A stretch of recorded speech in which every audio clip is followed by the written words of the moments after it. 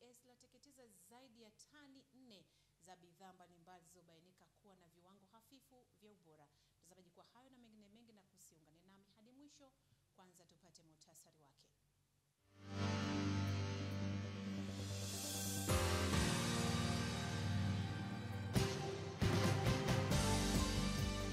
Watu wawili wafariki wakiogelea kwenye dimbwi lililojaa maji wilayani Shinyanga. Kiswahili chatakiwa kupewa kipaumbele na kutumika kama lugha ya mawasiliano ili kufikia uchumi wa kati wa viwanda. Habari za biashara na uchumi. Wafanya biashara katika soko la Habari mkoani Mara wazuia kuchukua samaki wachanga kilo zaidi ya 300 waliokamatwa wakiuzwa kinyume cha sheria.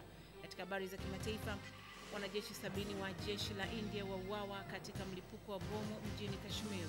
Na katika habari za michezo na burudani, zikiwa zimebakia saa chache kuelekea mchezo wa jadi, mashabiki Simba na Yanga waanza kutambiana na klabu ya Barcelona yamalizana na kocha wao.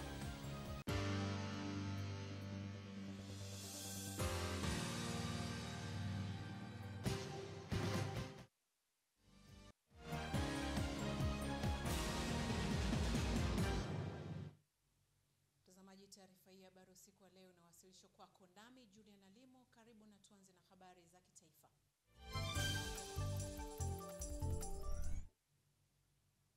Tuanzie mkoani Shinyanga kwa habari ya kusikitisha kidogo, ambapo watu wawili wamekufa maji katika kata ya Mwaluko wilayani Shinyanga walipokuwa wakiogelea kwenye dimbwi lililojaa maji ambalo lilichimbwa kwa ajili ya kutafuta kokoto za kujengea barabara.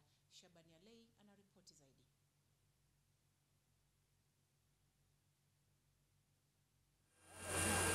Kilichosalia hapa juu ya ardhi ni nguo za marehemu waliopoteza maisha kufuatia kuzama kwenye dimbwi lililokuwa limejaa maji. Wakati walipokuwa wakijaribu kuogelea ili kupunguza uchovu wa shughuli za kilimo, kikosi cha jeshi la zimamoto na uokoaji pamoja na wananchi kwa kushirikiana na mamlaka ya maji safi na usafi wa mazingira manispaa ya Shinyanga SHUWASA sanjari na jeshi la polisi walitumia kila njia za uokoaji, lakini tayari watu hao walikuwa tayari wamefariki.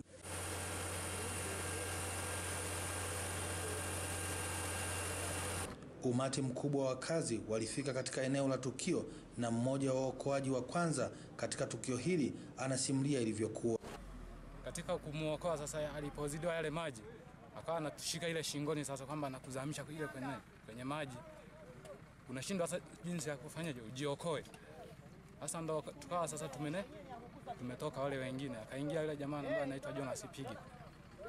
Alipoingia yule jamaa ndo akawa amemshika shingoni, wakazama naye chini. Sasa alipozama naye chini akaibuka mara ya pili, akamshika tena ndo akazama moja kwa moja. Diwani wa kata ya Mwarukwa pamoja na afisa mtendaji wanaelezea zaidi hali ilivyokuwa. Na baada ya uchovu wakasema waende kujimwagia maji, na ndipo hapo nilipotokea swala la kudumbukia kwenye maji. Ikabidi nifanye utaratibu nije hapa kuangalia. Kwa bahati mbaya kufika hapa tukakuta, nikapewa taarifa kwamba kuna watu wawili wamedumbukia, ambapo hawa watu walikuwa kwenye uwambi, walikuwa wanafanya kazi ya kulima. Kwa bahati mbaya sasa wale watu walitoka pale wakawa wamekuja hapa ili kuja kufanyaje, kuoga ili wapate nguvu warudi waendelee na kazi.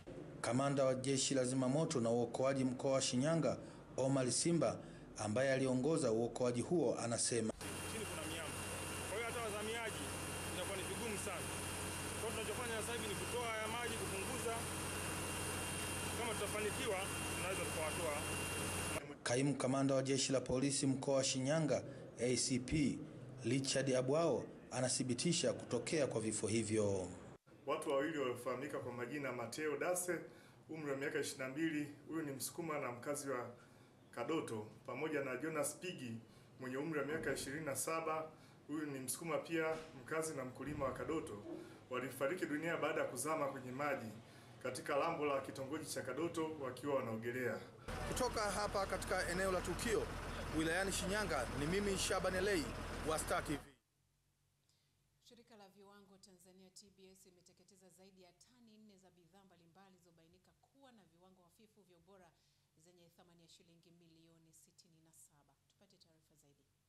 Bidhaa zilizoteketezwa ni pamoja na vifaa vya kuzuia majanga ya hitilafu za umeme na radi majumbani, vijiko vya kulia chakula, vijiko vya kupakulia chakula, flampeni na kufuli za milango ambavyo vilikamatwa Februari 2 mwaka huu kwenye bandari ya Dar es Salaam vikitokea nchini China. Vijiko, flampens na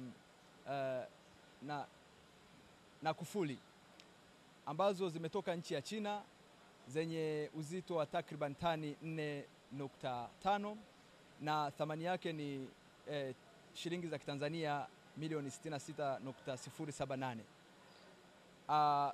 Zoezi hili ni endelevu. Sisi tunaendelea kupambana na masuala ya bidhaa hafifu katika masoko yetu.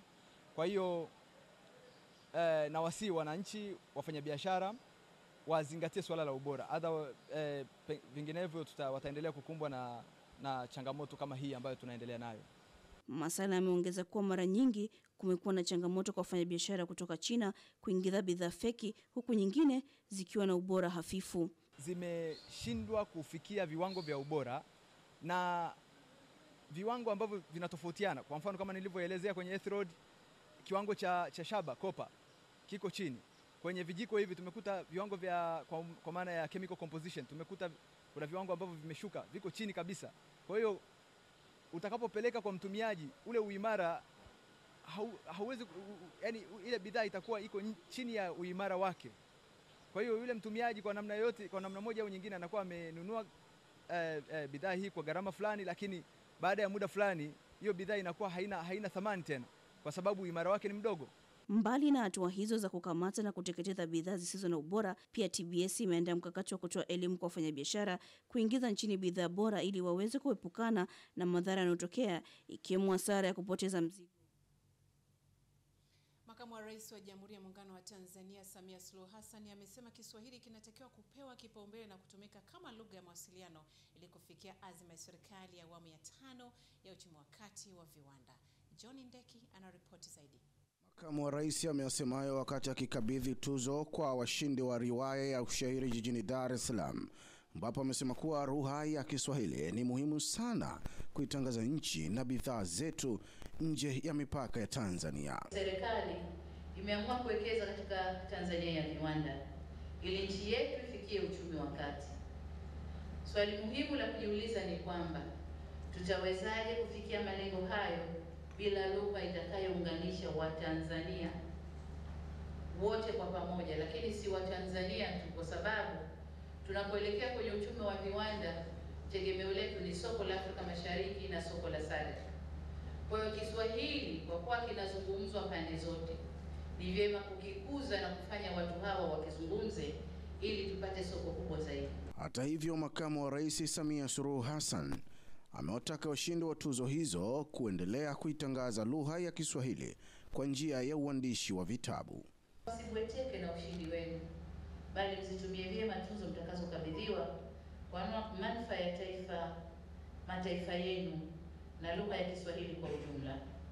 Na kwa wale ambao hamkufikisha alama zilizowekwa, msikate tamaa.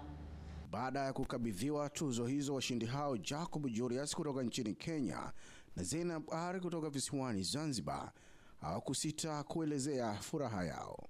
Hii ni fahari kwa Kenya, naweza sema, kwa sababu sifikiri kwamba Wakenya wanachukuliwa kwamba wanaweza kushinda tuzo kama hii. Kwa hiyo hii ni fahari kwangu na vile vile fahari kwa Kenya. Nimefarijika mno kupata tuzo hii na imenitia nguvu zaidi na ari na kuamsha ari zaidi ya kuendeleza kipaji changu, kwa sababu nimehisi kwamba imethaminiwa na imeonekana umuhimu wake. Madhumuni makuu ya tuzo hizo yalianzishwa mwaka 2018 na Dr. Lizi Atre na Dr. Mukoma Wangungi kutoka chuo cha Conray Marekani ni kuthamini uandishi wa lugha za Kiafrika, kuhimiza sanaa ya tafsiri baina ya lugha za Kiafrika zenyewe kwa zenyewe na pia kutafsiri maandishi ya lugha nyingine kwa lugha za Kiafrika.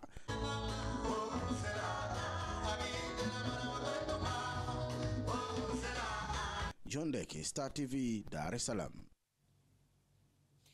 Rais wa Zanzibar na mwenyekiti wa Baraza la Mapinduzi Dr. Ali Mohamed Shein ameeleza kuridhishwa na utekelezaji wa shughuli za chama na serikali katika wilaya ya Magharibi B.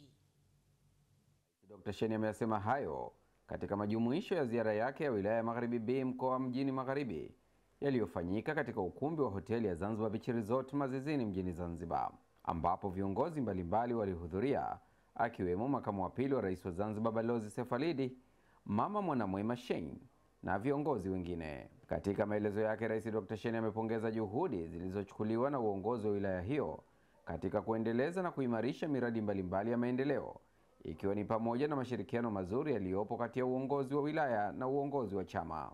Mimi nimefarajika sana, nimefurahi sana. Naipongeza Wizara ya Elimu na Mafunzo ya Amali. Hapana shaka kama chama kinashirikiana na elimu na serikali, matokeo ya kazi mazuri. Hongereni sana. Tunafanikiwa na mifano ipo wilaya ya Magharibi B. Rais Dr. Shein ametumia fursa hiyo kueleza juhudi za Serikali ya Mapinduzi ya Zanzibar inazozichukua katika kuhakikisha inawapelekea huduma bora wananchi wake wote bila ya kujali rangi, dini, kabila wala itikadi ya kisiasa. Amesema kuwa ili Zanzibar iweze kufikia katika uchumi wa kati, nguvu kubwa zinahitajika katika kuimarisha sekta ya elimu, na kusisitiza kuwa iwapo Zanzibar ikitaka kuimarisha sekta ya elimu, ni lazima elimu ya msingi iimarishwe. Elimu mfumo wake kweli umebadilishwa kutoka skuli za msingi 62 mwaka 1963 hadi skuli 300 na ngapi sijui sasa. Zilikuwa 62 tu za msingi. Mapinduzi yanafanyika 62 Unguja na Pemba.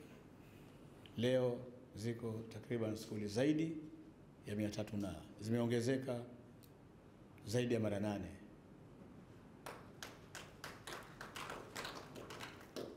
Kwa hivyo kazi kubwa sana imefanya serikali katika kipindi cha miaka 55. Rais Dr. Shein anatarajia kuendelea na ziara yake katika mkoa wa Kaskazini itakayoanzia katika wilaya ya Kaskazini Unguja siku ya Jumapili ya tarehe 17 Februari mwaka huu wa 2019. Wazee wa kimila wa kabila la Wameru maarufu kama Washilo wamesema migogoro mingi ya ardhi katika wilaya hiyo imechangiwa na wanasiasa. Wamemwomba Rais John Magufuli kwenda wilayani humo ili wamweleze kero zao. Teodora Mrema ana taarifa zaidi. Mti wa mringaringa. Mti huu unaheshimika sana na kabila la Wameru kwani hutumiwa kutolea maamuzi na viongozi wa ukoo wa Meru maarufu kama Washili.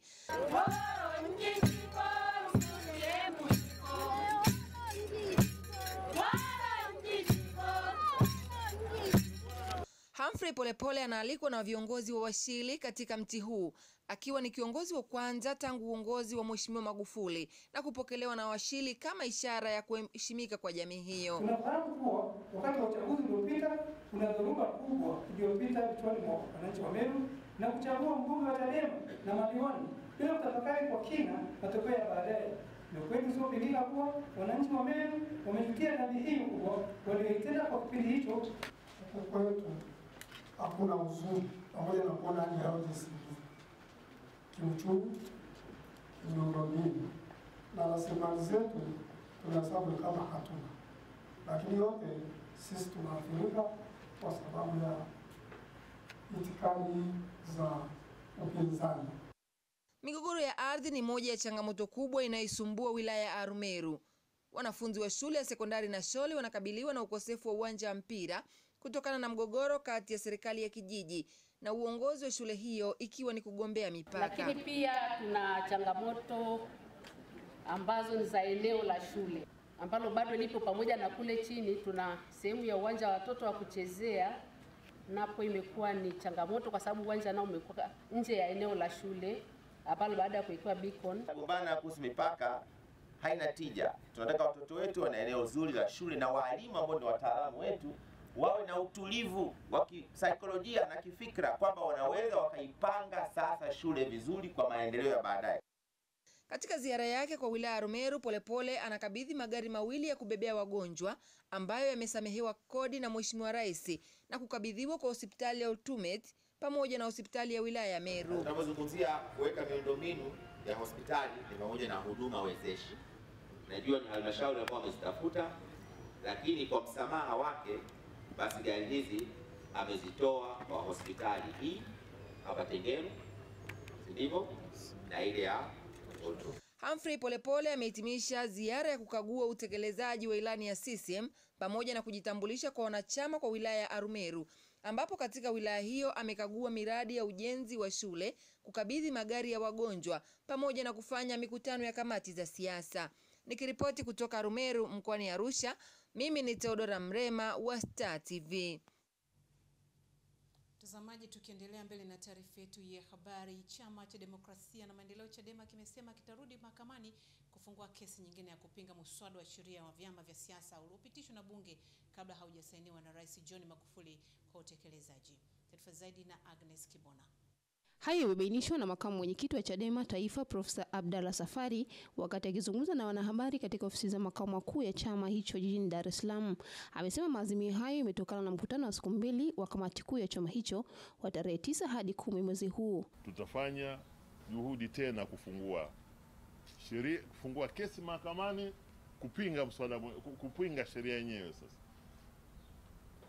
tutafungua sio chini ya tena ibara ya 30 kabla atafungua kwamba tayari sasa katiba imeshakiukwa, na nafikiri shauri hili litasikilizwa, na naamini kama majaji watakuwa weledi, lazima hiyo niweke pale, kama majaji watakuwa weledi, basi naamini vipengee vingi ambavyo dhahir shahid vinapingana na katiba yetu ya Jamhuri ya Muungano mintaraf demokrasia vitawekwa sawa. Aidha, Chadema kinakusudia kuandaa rasimu ya kuboresha Tume ya Taifa ya Uchaguzi NEC na sheria zake kabla ya kufanyika kwa uchaguzi wa serikali za mitaa mwaka huu na uchaguzi mkuu wa mwaka 2020. Ukiangalia hii tume hatari. Kwa hiyo Chadema katika kamati kuu yetu tumejadili hili swala kwa kina, kwa sababu kuna haja ya kuboresha tume ya uchaguzi ili iwe inahakikisha uchaguzi huru na wa haki. Manake nini? Ni kubadilisha vifungu vya katiba vinahusiana na tume, kubadilisha sheria za uchaguzi, kwa mfano sheria ya uchaguzi ile ya mwaka 2002, alafu na kanuni za uchaguzi, ile sheria ya uchaguzi inasimamia uchaguzi wa rais na wabunge, na kanuni zile za uchaguzi wa rais na wabunge zibadilishwe zilingane na uchaguzi huru na wa haki. Vile vile kurekebisha sheria za chaguzi za serikali za mitaa pamoja na kanuni zake. Mbali na maazimio hayo, kamati kuu ya chama hicho pia imejadili mambo mbalimbali ikiwemo mwenendo wa chama hicho na hali ya kisiasa nchini. Agnes Kibona, Star TV, Dar es Salaam. Mahakama ya hakimu mkazi Kisutu jijini Dar es Salaam imepanga Februari 19 mwaka huu kutoa hukumu katika kesi ya kuhujumu uchumi inayowakabili washtakiwa watatu akiwemo raia wa China Yang Fenglan maarufu kama Malkia wa Tembo. Angela Matayo anaripoti zaidi. Glani maarufu kama Malkia wa Tembo na wenzake wanakabiliwa na mashtaka ya kujihusisha na biashara haramu ya meno ya tembo yenye thamani ya shilingi bilioni 13 kinyume cha sheria. Hukumu hiyo ilitakiwa kutolewa Februari 15, 2019, lakini hakimu mkazi mkuu Huruma Shahidi anayesikiliza shauri hilo bado hajamaliza kuandika hukumu. Awali wakili wa serikali Wankio Simon akisaidiwa na Salimu Msemo amedai Februari 15, 2019 kwa kesi hiyo imekuja kwa ajili ya hukumu na wapo tayari kwa hilo. Baada ya maelezo hayo, hakimu Shahidi alisema kuwa atatoa hukumu hiyo Februari 19, 2019 na washtakiwa wamerudishwa rumande. Mbali na Glani, washtakiwa wengine katika kesi hiyo ni Salvius Matembo na Filemoni Manase ambao wote wanatetewa na mawakili Nehemia Nkoko na Hasani Kiangio. Hukumu hiyo inatarajiwa kutolewa baada ya mahakama hiyo kwa kutoa washtakiwa hao na kesi ya kujibu. Hatua hiyo inatokana na upande wa mashtaka kupeleka mashahidi 11 waliotoa ushahidi dhidi ya washtakiwa hao. Katika kesi ya msingi, washtakiwa hao wanadaiwa kutenda makosa hayo kati ya Januari 2000 na Mei 22, 2014. Katika shtaka la kwanza, washtakiwa katika kipindi hicho walifanya biashara ya vipande 706 vya meno ya tembo vyenye uzito wa kilogramu 1889 vikiwa na thamani ya shilingi bilioni 13 bila ya kuwa na leseni iliyotolewa na mkurugenzi wa wanyamapori. Angela Matayo, Star TV, Dar es Salaam. Shirikisho la vyama vya wachimbaji wa madini nchini FEMATA limeandaa maandamano ya amani yatakayofanyika kote nchini kesho kwa ajili ya kuunga mkono juhudi za Rais John Magufuli katika kuboresha sekta hiyo ili iweze kuwanufaisha Watanzania na kuchangia ipasavyo pato la taifa. Katika mkutano wa hadhara uliofanyika eneo la mgodi wa dhahabu wa Sekenke uliopo halmashauri ya wilaya ya Iramba mkoani Singida, Rais wa shirikisho la vyama vya wachimbaji madini nchini Femata John Bina anatumia fursa hiyo kutangaza maandamano ya amani kote nchini. Maandamano haya yana lengo la kusema ukweli, na msema kweli ni upenzi wa Mungu. Hatujawahi kuthaminiwa hata. Lengo ni kuunga mkono juhudi za Rais Dr. John Magufuli katika kuboresha sekta hiyo ili kuleta tija zaidi, pamoja na kuthamini wachimbaji madini kwa kuondoa kero mbalimbali. Na ametuthamini kwa ajili ya nini? Cha kwanza, ametuita kwenye mkutano wa kisekta. Tumekaa, tumepeleka mapendekezo 22 yanayotukabili sisi. Mapendekezo yanakabili sekta nzima ya uchimbaji. Kupokelewa kwa mapendekezo ya mabadiliko ya sheria ya madini na kuanza kushughulikiwa ni sababu nyingine ya kufanyika kwa maandamano. Tulikaa katika makundi. Wa dhahabu wakakaa kivyao, wa Tanzanite wakaa kivyao, wa vito, wa kokoto, madini yote. Tukapeleka mapendekezo yetu. Na Mheshimiwa Rais akaahidi kwamba mapendekezo tuliyopeleka akiyapitia na akaona kwamba yana mantiki, atayapeleka kwa hati ya dharura bungeni. Ndani ya siku 17 peke yake alipeleka bungeni. Viongozi wengine wa vyama vya wachimbaji madini wanaunga mkono swala la kufanyika kwa maandamano. Kero zenu mtaziwakilisha pale, mkuu wa mkoa ataweza kuziwasilisha kwa Mheshimiwa Rais. Hakuna mchimbaji aliyekuwa na uhakika wa mahali anapofanya kazi. Unapofika mahali umegundua dhahabu, wenye nguvu akigundua na kutimua kama mnyama. Huu ndio msingi wa maandamano yetu. Toka hii sekta wengine tumepata akili, haijawahi kutokea. Ni serikali hii ya awamu ya 5. Inakadiriwa kuwa zaidi ya watu milioni 6 wanajishughulisha na uchimbaji mdogo wa madini nchini. Emmanuel Michael, Star TV, Singida. Mtazamaji, mwisho wa sehemu yetu ya kwanza ambazo ni habari za kitaifa. Tunakwenda kwenye mapumziko mafupi wa sawa. Jicho letu mkoani unafuata, endelea kwa nasi.